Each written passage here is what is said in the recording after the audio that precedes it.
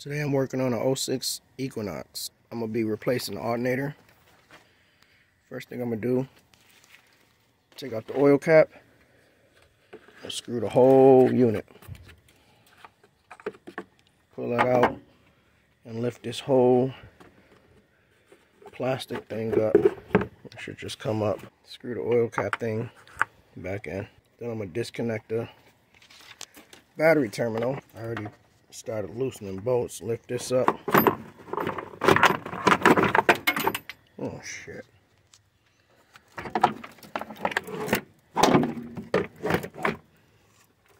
Oh shit, I already took the battery out. We ain't got to do that step because I already took the battery out. Next, I would disconnect the negative cable on the battery, but I forgot I've already taken ours out completely because we replacing the battery in the alternator. I'm going to give myself some more space. I'm just going to take this air box plenum off. Disconnect it here. Pull these hoses off. Mass airflow sensor. And pull this whole air box out. Or PCV line. Pull that out. I unplugged this map airflow sensor. I got it out. In order to get it out, you got to go under it with the flat head. Pry this gray piece out first. Once you get this out, you just squeeze the back of it. Push down. That'll pop out. In my case, it's an 8mm.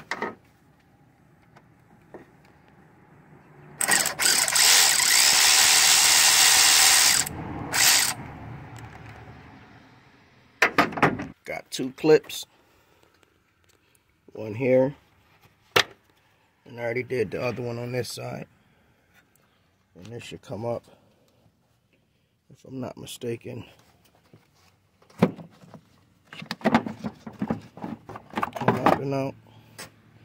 Set that to the side. So what I did was I went ahead, took out that 10mm so I could pull this out.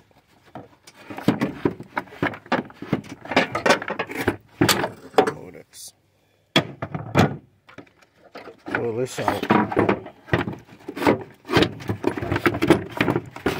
Get hung up on everything. Because what's happening is I'm not getting enough leverage on the tensioner. So I need to pull down towards the radiator. And I couldn't pull down enough because that was in the way. Just take the top part of the belt off. Only the top part. That way, when you go to put it back together, that should be all you got to do to put it back on. So I got the belt off. Now you can go ahead. Right on top is a plug. Let's see if I can get us some light.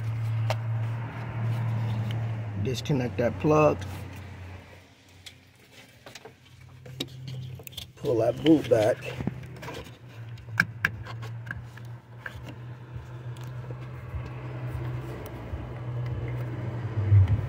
Take that nut off. I don't know what size it is, but yeah, let's get those two parts off. So I got the electrical plug out and the connector. Mine was a 10mm, the nut. The electrical connector, you just push or lift up the tab and pull it out. But you got one bolt here on the side, down at the bottom, and in the back, one at the top, one on the other side. All of them are 15mm bolts. I don't believe that last bolt is going to come all the way out because the bolt going to be too long. So when you get it loosened by hand and you can actually pull the bolt up and it drops down, I'm pretty sure you're going to have to leave it in the alternator in order to remove the alternator. So what I'm going to do is I'm going to take all three bolts out and pull the alternator out. Yeah, I was correct. Got one short bolt. This long bolt is the bolt that came out down here. And then the one in the back. See me lifting it up. As far as it'll go up. You got to pull the alternator out. So I'm assuming when you put it in, you gotta have that bolt in before you install it. I have to take out this 110mm bolt. I could just release the pressure here, pull that line off, but I'm gonna just take that bolt off, take this whole thing out, move it up, because that's what's not letting the alternator come out. Now we got us a little bit more space, and it should come out. So I got the alternator out. We already matched it up in the beginning, and yes, it do come out through the top. It look easy. I'm telling you now, you're gonna be cussing, you're gonna be throwing stuff, but it will come out. You're gonna have to twist it. You definitely gonna have to twist it around. That's that bolt I was talking about. As you get it out, I'll just put it back in there. But as you get it out towards the top, you could remove that bolt. But that's where the two bolts that go in mount to. So now we're about to get the other one in. Alright, got the alternator in. Hand tighten as far as it's gonna go by hand. That way I'm not ratcheting forever. When I got all three bolts started, I'm gonna get them tightened down. Okay, we got the alternator in, so I tightened down. I went ahead, put the plug on, put the power connector on, and plug that evap in. Also, this PCV valve, if yours moving around like this, 9 times out of 10, you're gonna have to trace it around and feed it back. But other than that, we just gotta put our air box back on, and we'll be all done.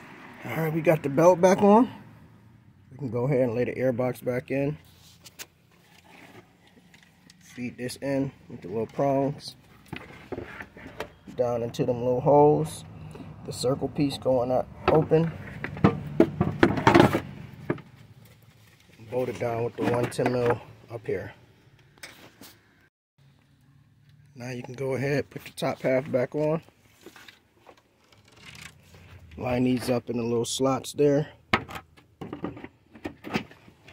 And then put the intake part back on. You will see a little cutout right where that go. You can tighten that back down using an 8mm. Plug the evap in, or PCV I should say. Mass airflow.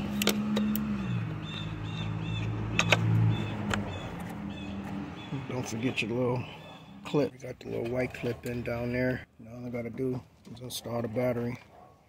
Still gotta put that cover on. Actually, we can put the cover on now. Remove the oil cap. Sit the cover on top. It's got little slots it sits on. Push it down, and this holds it on the other side. Alright, so I went ahead and dropped the battery in. Got one side on. Gotta get the negative connector on. Then I gotta drop this hold down strap on so that the battery don't be flopping around. Now I got everything installed. Battery box is in. Cover is on. Air box on. Alternator installed. Belt installed. See if it start up. As you can see, the car is running. It took me a while to get it started. Unfortunately, we had a security key fault, so I had to turn the key to the on position. And there was a light up under here. It was half car, half lock. Had to let it sit for 10 minutes. Turn the key off, and then the car started up. This ain't our first rodeo with these security codes, but gotta let this thing charge up. But other than that, it starts up and run. 06 Chevy Equinox. Alternator replacement. Comment, like, and subscribe for more.